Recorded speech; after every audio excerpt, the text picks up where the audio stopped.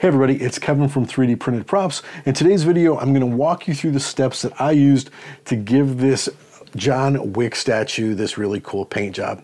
Now, this isn't one of my files. You can't find this on my website, although if you go to 3dprinterprops.com, you can find hundreds of files.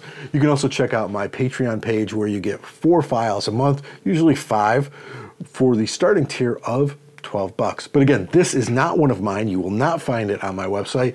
It is awesome though. Links below to the artist and the file. Just the motion of it, the movement, super happy with it. And I loved painting this. So let's go ahead behind the fake wall and I'll show you how I got all these different effects.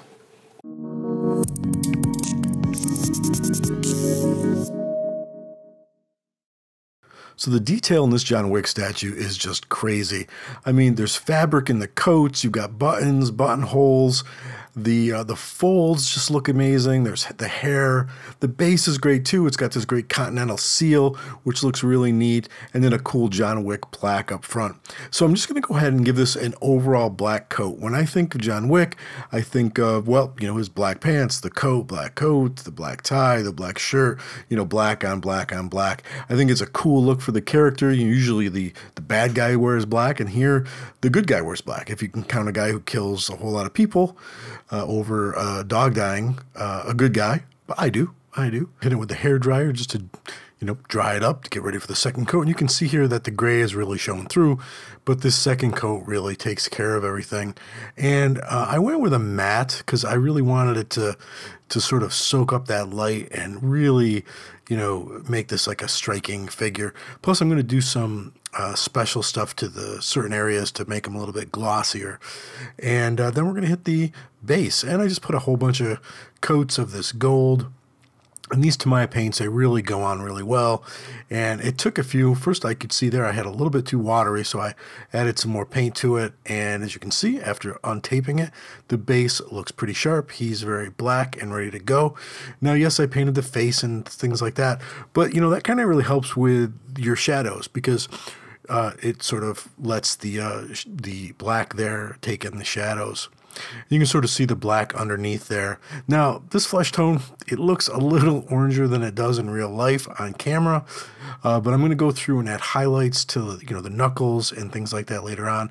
But first, let's go ahead and paint his face. Again, it's not quite so orange, but it looks pretty neat. You can see how the darker shades sort of bleed through, and you get a little bit of depth right off the bat. So now I'm just going ahead and I'm adding a more peach color, a lighter color onto the knuckles and highlights. And I'm adding actually this grayer color underneath there before I put the black on because, I think it would just look weird, just like straight black onto the flesh. This way you're going to get some depth. You've got the flesh tones, you've got the gray, and then you get the black. Then I'm doing the guns in that Tamiya black that I have. I love that. And now we're going to add some highlights. So think of when you're seeing a portrait of someone being lit, or even just get a mannequin head and put some light on it, or look at yourself in the mirror. You can see how the light will strike the bridge of the nose. It'll strike the nostrils, and the higher areas like the cheeks will pick up more light, and that helps define them. And you can see there on the hand where I really sort of put a little bit of green onto the veins and really added that. It's hard for me to, and I love this blood look because he's punching everybody. It's hard for me to paint these figures and do these videos because you got to get really in there tight. But what I'm doing there is when I'm building these tones up is kind of like what we do with any of the things I've been building. You start with the darker tones and you go up. Now, I wanted to age this and make it look old, so I'm putting on those washes that I love, and I'm just putting it on really liberally, and this is, I think, the lighter brown or the darker brown, and all the links will be below for everything I use. Wiping it away with a cloth to make it look more natural, and then going through with the black wash and picking that up again with a paper towel and wiping it around. I think I put it on a little bit too thick, so I'm just going to sort of really rub that out, and then if I need to, go back and add some more gold. But so far I'm pretty happy with how this guy is turning out. Again, I love the pose and I love the base. I think I could do without the few little bullets. I think that's what those are. I'm not sure what that long stick thing is. Either put a lot of bullets there or don't put any. But, whatever. I almost sanded them away, but I didn't. And I'm just going to add some black into this, all the letters, to really make that John Wick stand out, because I think that's a really neat base that really, you know, has his name on it and looks like the coin. And I went ahead and splattered some blood on his face. You can see how now there's shadows under the eyes. The nose is more highlight. Now I'm going to add some of this Krylon to things like his tie and the buttons, because everything else is this matte black. Now adding this Krylon spray paint really gives you that the paint looks glossy on the tie, so it's like more of like a silk or satin tie. And there he is. The eyes could use a little work. I'm getting better at those. I'm trying, but I love the feel of the statue, how it moves, and it's just pretty sharp.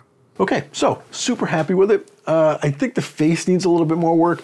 I've been watching tutorial after tutorial to get faces really well. I used to color for, you know, comic books, and I can make a face, I can render it out so it looks great. There's something about painting it on a three-dimensional face that is always stumping me. So I'm watching more and more videos. I think I'm getting it down, but it needs some more work with the layering of the effects. But I like how it's turned out. Eyes still crazy hard. To me, they look like, you know, white with like 2 black dots, but again, I'm working on it. We'll learn to do it together. But the overall other effects of the whole statue, I'm really digging. Again, you can find where to pick this up in the links below and a link to the artist's page. If you are interested in other files that you've seen in other videos, go ahead and head over to 3dprintedprops.com. or check out my Patreon page where you can get 4 files a month, usually 5. I throw in a bonus file for the starting tier of $12. But again, if you're interested in this John Wick, take a look at the link below to that and to that artist page. Guys, thanks a lot for watching. I really appreciate it. This is probably the last intro outro I'll be wearing this shirt, although I think I might have one more. And then, you know, for the next videos, I'll try to be swapping my shirts out during these. But I've got so many intros and outros to record because I'm kind of backed up in videos because of the holidays and, you know, just not feeling well, that I'm sort of recording a bunch of them now. But it's a very comfortable shirt. It used to be my dad's. All right, guys, thanks a lot for watching. I really appreciate it, and I will see you in the next video. Take it easy.